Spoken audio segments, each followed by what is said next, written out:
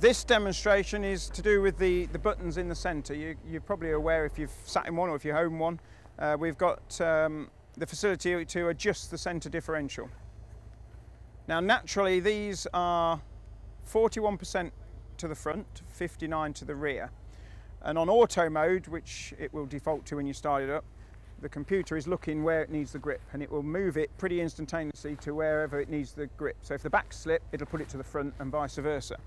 So with the rollers, with the rear wheels in, we can demonstrate the difference between it being fully open centre diff, which gives us the 59% to the rear, to a fully locked centre diff for, again, bad weather conditions or driving on gravel. The other one, the auto mode, will do it itself. It will look where the distribution of the power needs to be. So what should now happen is the rear wheels will spin a little bit more than it would do if it was locked, because it's giving more power to the rear.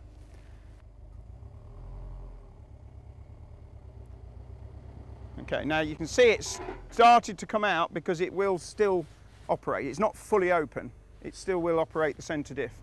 We'll put it into lock now. So if it's bad weather, this is the best mode because you're getting a 50-50 torque split.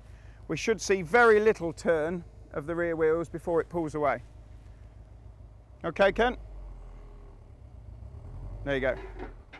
So if the weather's dodgy, manual mode, lock the centre diff, and that will give you more equal distribution if you're in muddy fields or anything like that.